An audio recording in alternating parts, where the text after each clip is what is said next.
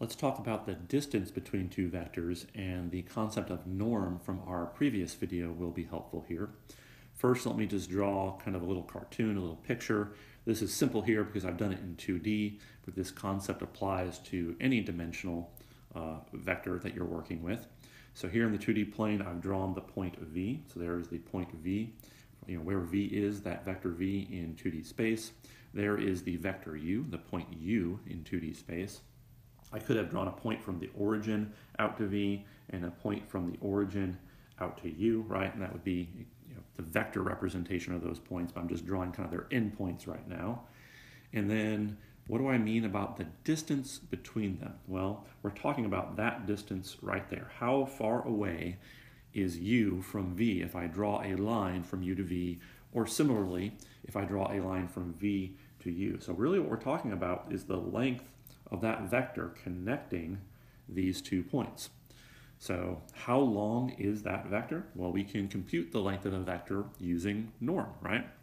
Also, I know how to write down this vector between U and V. I can either take V minus U or U minus V, depending on which direction I want to go, but that's easy to write down. It's just the subtraction of those 2 vectors tells me what that vector is, and then I can compute the length of it.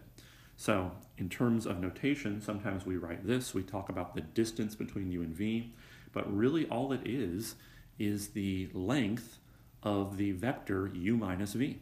That's all it is. It's just the length of that vector, and we know how to compute the lengths of vectors. We use the norm operation. So I can compute the norm of the vector U minus V.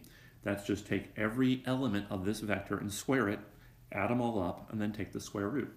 So the first element of the vector U minus V is U1 minus V1. The second element of this vector is U2 minus V2, right? Just all the way down, and I square each one of these differences. Obviously right here, whether I take U1 minus V1 or V1 minus U1, the order doesn't matter because I'm squaring it. Normally the order matters a lot for subtraction, right? But because each one of these quantities is squared, the order doesn't matter. So I can flip-flop each one of these, and instead of having U's minus V's, I can write V's minus U's. And now guess what this looks like? This now looks like the norm of V minus U. So back to what I was saying, whether I go this direction or this direction, the length of that vector has the exact same length. So the distance between U and V, which we wrote as the norm of U minus V, is exactly the same as the norm of V minus U, which we would write as the distance between V and U. So not too surprising there, distance doesn't matter when you're talking about distance between 2 points at all. Whether you reference the first point or the second point, the distance is always the same. Let's do a little example. Let's pick some vectors from 3-dimensional space. U is 1, 3, 5. V is 0, negative 1, 2. And let's compute how far apart are these 2 points in 3-dimensional space. So what's the distance between U and V? Well, that's just the norm of U minus V, which is equal to, so now I'm just going to do component-wise subtraction. 1 minus 0 is 1, and 1 squared, we'll square here in a minute. 3 minus a negative 1 is 4, and then 5 minus 2 is 3.